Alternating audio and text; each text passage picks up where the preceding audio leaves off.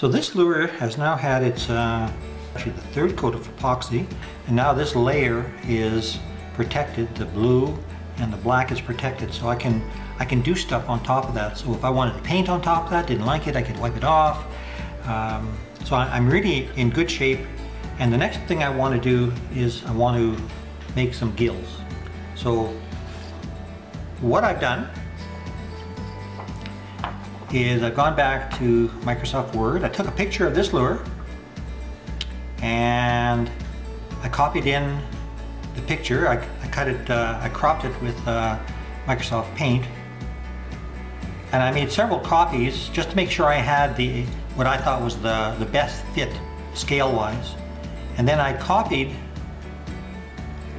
this picture and I flipped it over. So now I have both sides. So just to make sure that I had a good fit, I cut it out, and I'm saying to myself, wow, that's pretty good. That's pretty darn good. So what I would do is I'm going to put the gills on here, tape this down, take my airbrush, paint them, take it off, boom. So how do I do that? I went back to Word, and my gills are going to have three parts to them, all slightly different curves. So what I did is I used the insert tool to put in ellipses, and I stretched them to where I thought they should be. And then what I'll do, and I'll show you that in just a second, is I'll show you out of this kind of mess what actually is going to be the gill. So here I've outlined the actual gill in green. I hope you can see that. Now this red line, if you're wondering what that is, that comes from the original lure, the 11-inch lure. So what I did is I took that measurement, multiplied 14 over 11, and that's where the gill end, the end of the gill. So this curve will end there, this next little curve will go up, and then we'll go around. So it's a little bit fancier gill, but I thought, well, I've got your attention, you might want to see a gill that takes perhaps a little bit more effort, and of course any other easier gills that you might want to do, of course, will be hopefully simpler than this. So what I'm going to do now is I'm going to take this drawing and I'm going to cut this out, because eventually what I want to do is I'm going to cut this whole thing out, tape it, and then spray it with my airbrush to get a nice black gill. So I've taped the picture of the lure with the ellipses onto 3 other pieces of paper, and then I put that onto a hard surface. Right now it's on a cloth, but I put it on a hard surface like a table. And what I did is I cut down the center of the line to mark the center of the gill. I did that on this one and on this one. So now my next step is I'm going to take the tape off, and I got a very fine set of scissors, and I'm going to make that, I'm going to widen the gap on those cuts and make it look like the gill that I want. So this is a fairly big lure, so I'm thinking I don't want a huge gill, but I want something that's visible. So I'll get back to you after I've cut it off so you can see it.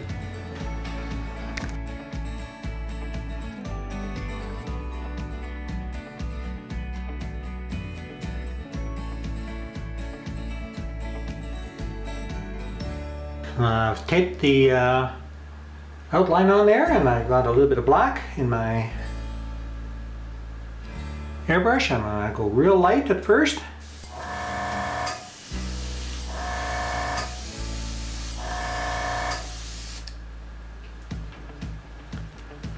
Followed by a bit of drying, a little bit more on.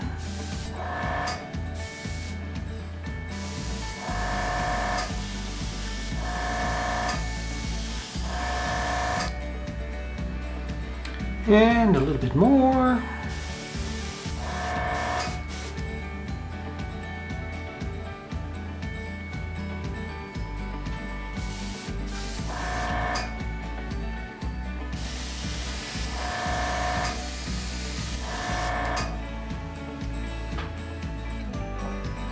So here's what the gill looks like after it's done.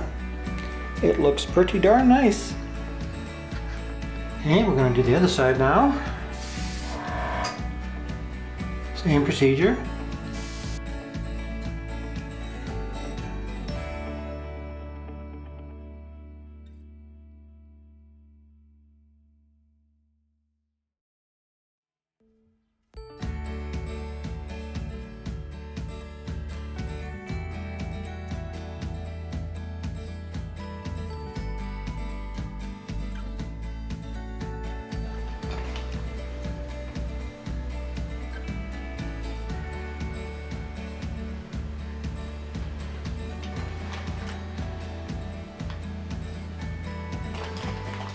I think those gills look pretty slick.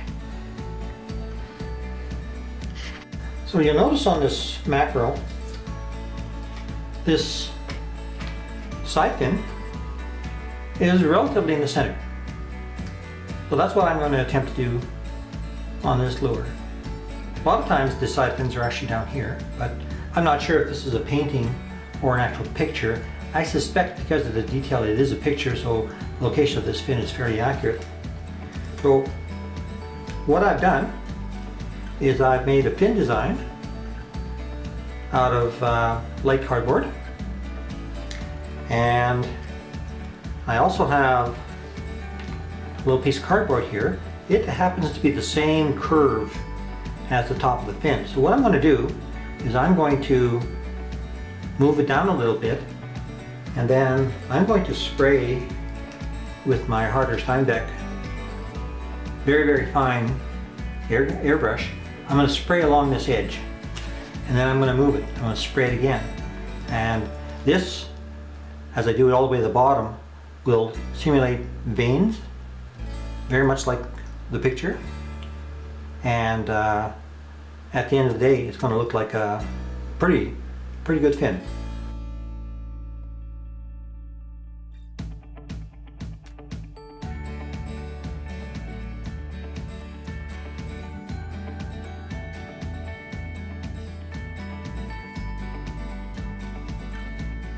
Line up my little template. This curve is the same as this curve up top here, and I want to spray against that edge.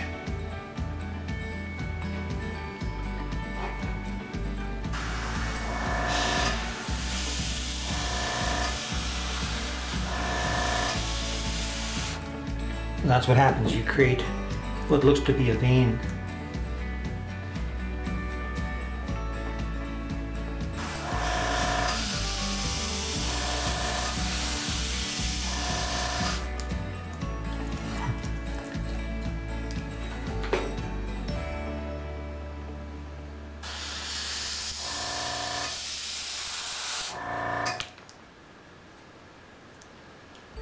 I like to do it twice just to get a little bit darker.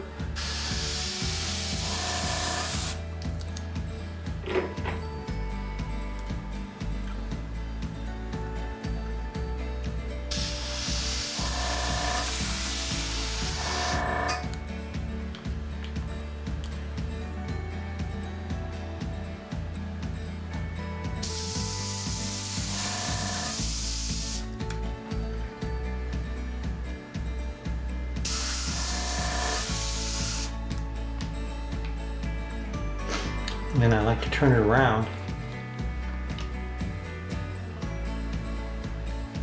and do this upper edge. That'll give you a nice definition of where the fin is.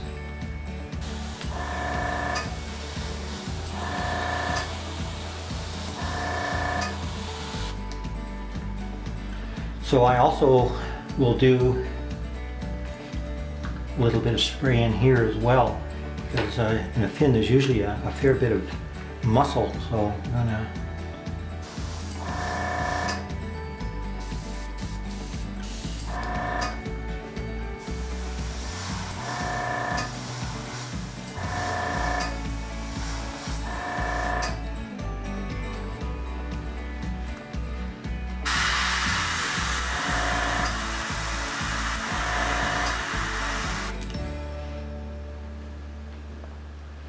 Okay, let's take that off and have a look. Wow, that's not so bad. I'll try it. Do the other side. So we are getting ready to put the black marks on the back. This particular mackerel is rather random. I've seen other mackerel that were the stripes were perhaps a little bit more organized. So because this lure is a big lure, I'm choosing to be a little bit more organized. So what I mean by that is I've added some tape to this lure. Bear in mind also that the gill and the side fin is paint that is unprotected. So you don't want to be putting a glob of black paint on there, and because that can actually ruin those things. So you have to be quite careful. So what I've done is I've added some guidelines for me. So this top piece of masking tape is kind of a no paint zone. And on this side and on this side, I've added 3/4 inch marks. Now why 3/4? To me it looked about right. So my intention is to take some black paint, and you should understand that when you're using a brush for these, you do not bend the brush. And the rationale is you're going to dab the brush in the paint, and then you're going to allow the paint to drain out of the brush. So really what you're going to do is you're going to make a contact with the tip of the brush, and it's going to drain out, and you can go back for some more paint and do some more, and it's going to drain out again. And what that does, it gives you a relatively thick coat, which is opaque, because you don't want the blue showing through. And hopefully it controls the amount of paint that you're putting on. Now, my first black mark is kind of going to go like this. So the mark is here, and the mark is here, so there's a bit of a curve to it. So the nice part about this is, because I'm painting on epoxy right now, I'm going to be using this trim clad high gloss paint. And what often happens is when you start out, you're not quite sure about how you want them to look, and you might do one, you might do two, and you go, oh, I don't like those. Okay, so you can take those off with a little bit of thinner. It comes right off. So this trim clad is a great paint, and we're going to start in right now because I've mixed this paint and we are pretty much good to go. So my intention is to paint a few stripes, and then I'll get back to you a little later with a few more that are done, and then we'll do one side and show you progress. It's always exciting when you're putting on oil-based paint onto a lure.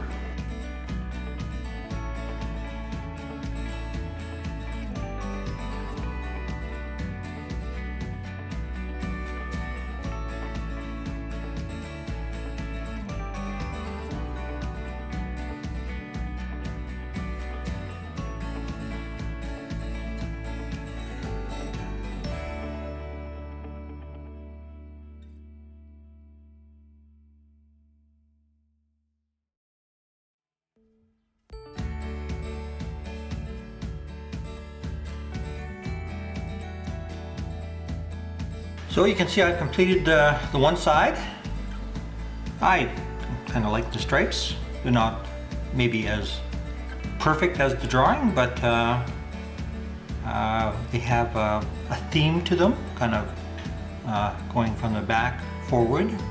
I put in some additional stripes here because I thought the 3/4 of an inch seemed to be a little bit too wide apart, so I just put some additional stripes in the middle. I think the density is about right. See how they go over the tail there. Now I get to put this away to dry for a full day.